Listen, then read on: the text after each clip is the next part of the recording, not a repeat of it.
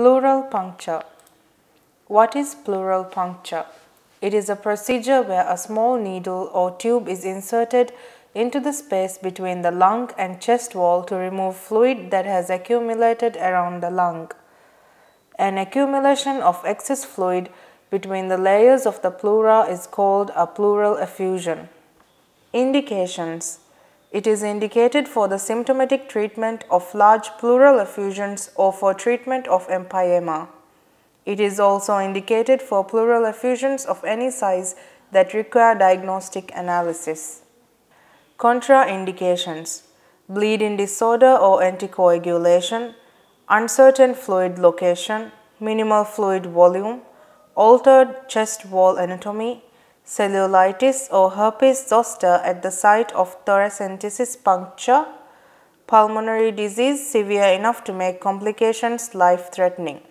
Complications.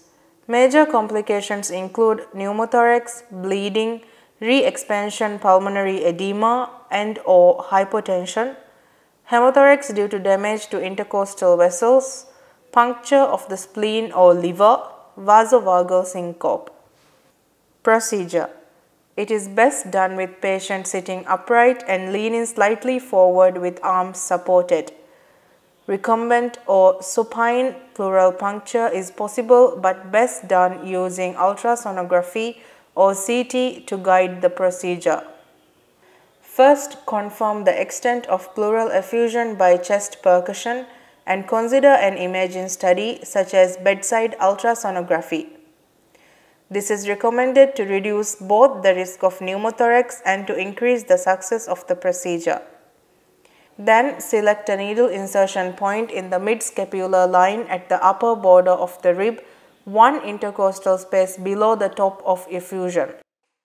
The needle must be placed over the upper edge of the rib to avoid damage to the neurovascular bundle, as the intercostal neurovascular bundle is located along the lower edge of each rib.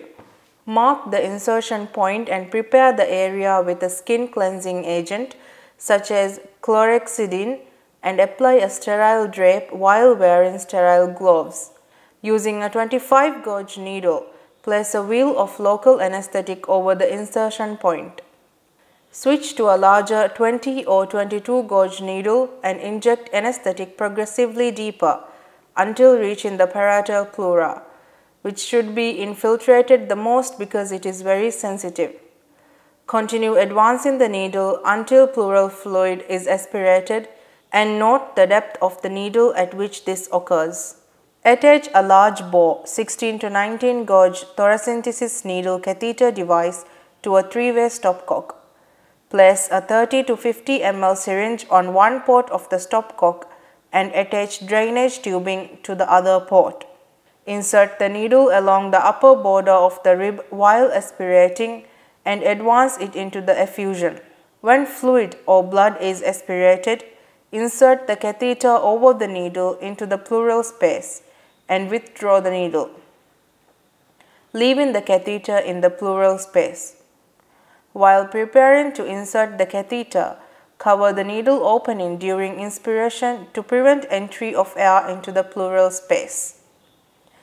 Withdraw 30 ml of fluid into the syringe and place the fluid in appropriate tubes and bottles for testing.